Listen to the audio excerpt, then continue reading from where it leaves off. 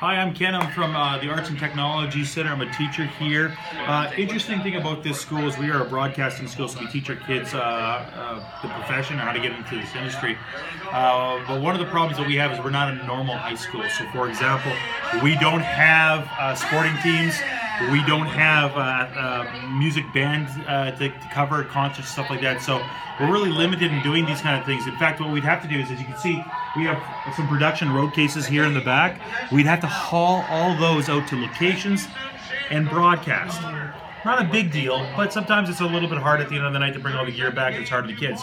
What we've done right now, and I'm going to show you if you come over this way, is we are broadcasting right now from a totally different school. The feeds are all coming back here using NDI. What we've done is created a virtual LAN network between our schools because we have fiber links from our schools to our board office. And what we've done is we managed to reroute them so that we can do a virtual LAN. And now, using NDI technology, I have 4 cameras streaming back to here. We're using our 3-play, and we have Score OCR and Graphic Outfitters graphics program where we're actually broadcasting and doing a full thing using nothing but NDI. So this is kind of revolutionary technology that we're using, and we're applying it in a very different way. Now, just to give you an idea of the distance, the school that we're broadcasting to is roughly 3 miles away from us.